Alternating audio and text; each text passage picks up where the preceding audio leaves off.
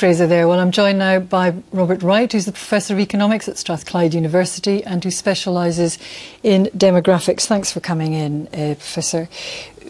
The Norwegian economists and commentators in the package were astonished that when all this money was flowing in into the Treasury, that successive Westminster governments spent it rather than saved it. What was going on in Norway that wasn't going on in the UK at that time? I think the key thing to remember is the Norwegian economy, population is very small. It's less than 5 million. It's actually 300,000 less than the Scottish population, where the population in the United Kingdom is 62 million. Yet we had similar revenues coming in, but more demand on expenditure in the United Kingdom than in Norway. I mean, it was almost impossible for Norway to spend the amount of money that was coming in, and that proved to be relatively easy in the United Kingdom, for example, paying for the high levels of unemployment in the Thatcher era, investing in the infrastructure of the country, and also rolling out the welfare state. I mean, so we spent this rather than saved it. The Norwegians had the opportunity to save it mainly because of the scale.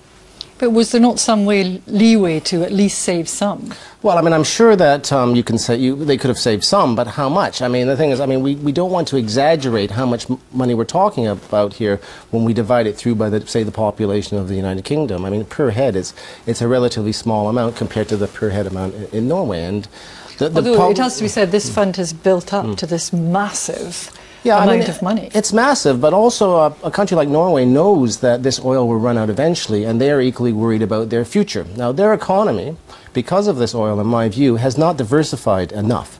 Effectively, what they have is the oil sector, petroleum sector, fishing, bit of aluminum smelting, and that's it. The industrial sector is very small, manufacturing is very small, it's very uncompetitive. Okay, it's very protected by the government. So again, where is the wealth of Norway going to come in the future when this money runs out? It will run out sometime down the road, and it'll be a long time down the road, but it will run out, and this is a concern. Let me ask you though about what came out of the film as well, about this obligation that they seem to have to future generations, this cultural idea.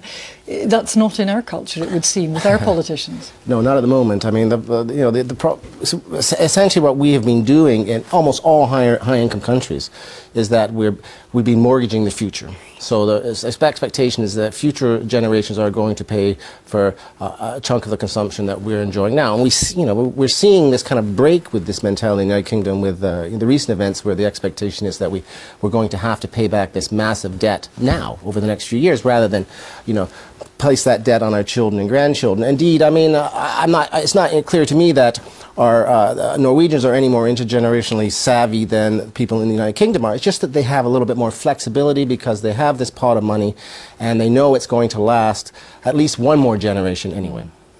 But it seems too they're able to hold the line on only spending 4% of this. There is some pressure for more to be spent on infrastructure, hospitals, education, but that doesn't seem to have popular support. So why are they able to hold the line as well on how much of it they spend year to year? Also, I mean, many of the discussions that we're having in the United Kingdom and have been having in the United Kingdom for the last decade, I mean, they're also having them in Norway.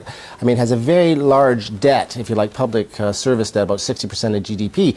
So, I mean, it's not like a country that's, the government has not had to borrow a lot of money to finance the welfare state. It has extremely high levels of taxation, and it has a wide range of universal welfare benefits. And there's a discussion, similar to what we have here, whether or not they can afford, to pay this out into the future indefinitely, even with this big pot of money that they've accumulated because of this freebie of oil in the North Sea. But it must be that they have a cushion that we do not have. Well, I mean, the thing is that they certainly have a cushion. It's just a matter of how long that cushion will last. Our cushion is definitely going to be, much shorter than theirs, but in the end, there will be no oil left in the North Sea, either for the United Kingdom or Norway. We'll have to see what the situation is then. And I would just like to stress, I think that, oil is both a blessing and a curse. We have the discussion that we had in your film, and yet, again, it has stopped the Norwegian economy from diversifying, right? And they're worried about, what their future is going to be like in the same way that we are. And finally, very briefly, is it too late, even if we changed our tack now? I mean, it's never too late. I mean, it almost goes by weekly. There's reanalysis of how much oil is left in the North Sea. We know the technology is not quite there, obviously, for the deep well drilling, etc. But Yes, I do think, I mean, the government, is impressed upon us as consumers and as individuals, as parents to save, and I think that they should also save themselves. And again, there's other places around the world, for example, the province of Alberta in Canada has a heritage fund where it's worth about £9 billion at the moment. And, they have been saving this since the 70s. We have to leave it there, Professor. Thank you so much. Great. Thank you very much indeed. A quick look at the papers before we go. The Times secret memo puts Labour on back foot over economy. It's saying the memo also shows Ed Miliband warned the coalition's cuts to public spending may not be much deeper than those proposed by Alistair Darling. And that is it from me for tonight. A very good night to you.